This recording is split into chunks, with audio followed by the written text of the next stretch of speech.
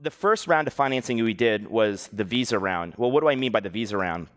You know those binders you put baseball cards in? Well, we put credit cards in those.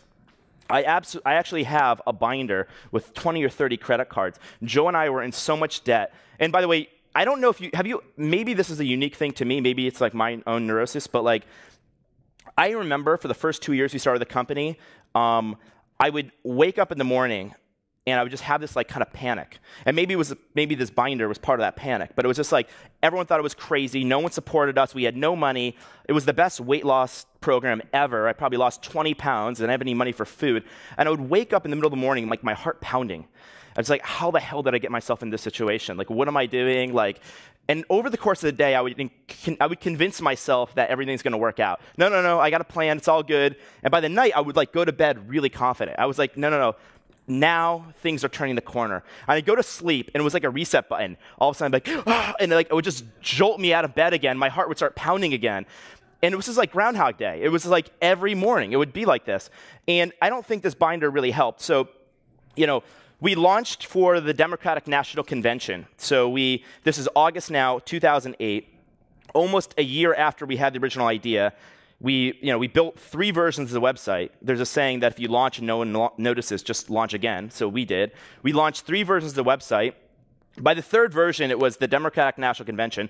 All the hotels in Denver sold out. So we had this idea, what if we basically got all these Obama supporters to open up their homes to other Obama supporters? We launched.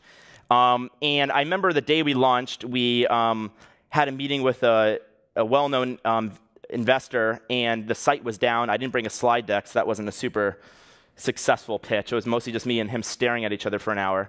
And they did not invest. At this moment, we had about 20 investors had been introduced to Airbnb. And I mean, any of them probably could have owned 10% of the company for $100,000. Because I think $1 million, I was willing to do 1.5 pre-money valuation as like a round of funding. That was like, it just puts things in perspective. Now, just to put in perspective, that seems like today a good deal. Back then, we were interested in 20 investors. I think like 15 of them didn't even reply to my email. I remember one of them, I met with him at University Cafe. He ordered a smoothie. In the middle of the conversation, he just kind of gets up and leaves.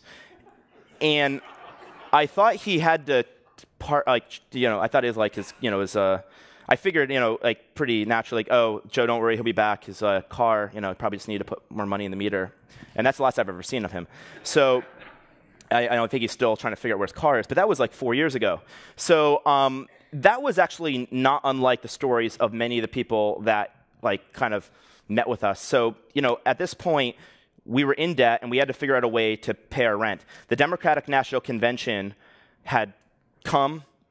We filled up like about 80 people staying at Airbnb. And then the week after the convention, it was kind of back to zero. And I had this revelation, if only there were political conventions every week, we'd have like an amazing business. But now what do?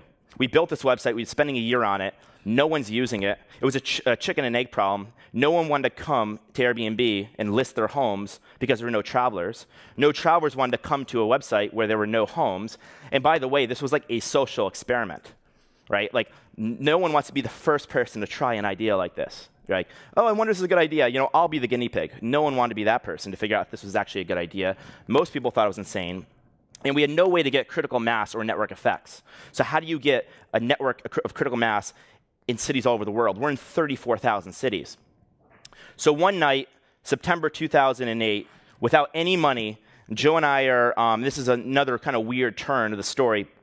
Joe and I are thinking about how the hell we're going to pay our rent, how we're going to get ourselves out of this debt, and how we're going to keep the company going.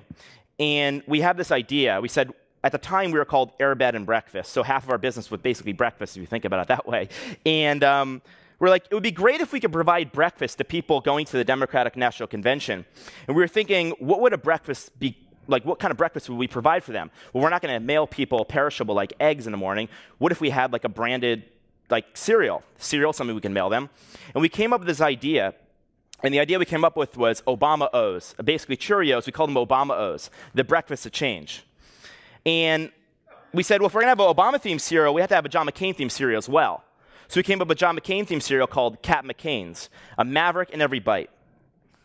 So we designed these boxes of cereal, and we had absolutely no money. We figured we can like get General Mills or we can get Kellogg's to actually, we can license it to them. They can sell millions of boxes, and we'll make hundreds of thousands of dollars. And that's how we were going to raise money, because no one was going to raise money. By the way, this is fall 2008. A wonderful time to raise money for an idea to rent airbeds in your living room when you have zero experience and you don't know what TechCrunch is. So we called Kellogg's and General Mills, and probably not to our surprise, they just did not pick up. And I think they even called security. We called local cereal companies, and they said, great, we're happy to work with you. All we need is a non-refundable deposit for $250,000. Like, who's going to print thousands of boxes of cereal? So Joe and I were just hustling around. We meet this guy in Berkeley. He's an alumni of the Rhode Island School of Design. He's got a print shop, not a cereal company. And he says, guys, I want to help you. I can't print you 100,000 boxes of cereal, and I don't even have a cereal company, but I have a printer, and I'll print you 1,000 boxes, basically these die-cut boxes for free. And if you succeed and you sell these, just give me a royalty. Because he said that he wanted to help a fellow RISD alumni. And that's when we became what we call serial entrepreneurs. And Joe and I literally were assembling these boxes in our kitchen. I mean, basically, we had 1,000 boxes. It's like poster board. And we're assembling them with hot glue. And by the way, they shouldn't call it hot glue. They should call it burn glue, because it's hot. And I had a perfect 1-to-1 ratio of burn to box. And there were 1,000 of these boxes. And I remember we were gluing all these boxes. We didn't have any cereal. So we'd go to the grocery store to get cereal, but we didn't even have enough money to buy all the cereal boxes. So we would go every night to buy 50 boxes, because that's all the money we had. And we went to the really cheap grocery store, because that's where you get dollar box of cereal. And Joe and I had to be a spotter, because he was afraid something would happen to him in this grocery store, because it was in a really bad neighborhood.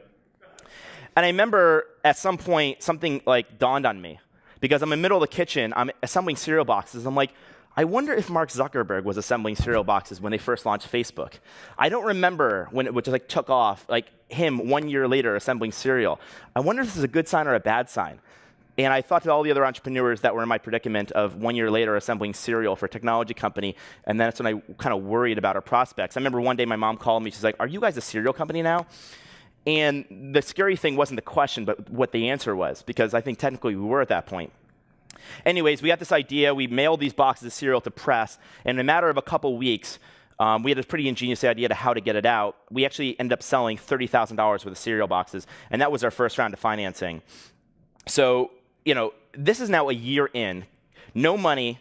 We'd sold 30,000 boxes of cereal. We're back to broke, which is a great thing for me. And then that's when we decided to enter Y Combinator. And I remember meeting with Paul Graham, and the first question he asked me is, people are doing this, the AirBNB? And we go, yeah. And he goes, what's wrong with them? And that was the beginning of my interview. So I could kind of tell that, and that was the highlight. It kind of went down from there. He halfway through the interview tried to convince us to start a bank, and because he just is always trying to convince you to start a different business than when you tell him, and somehow we were going to be the company that starts a bank. I think that became Stripe. And so we're about to leave. He thinks this is the worst idea ever, and then we hand him a box of Obama O's. And he basically says, if you can convince people to buy a $4 box of cereal for $40, maybe convince them to stay in other people's rooms. And so he led us into Y Combinator.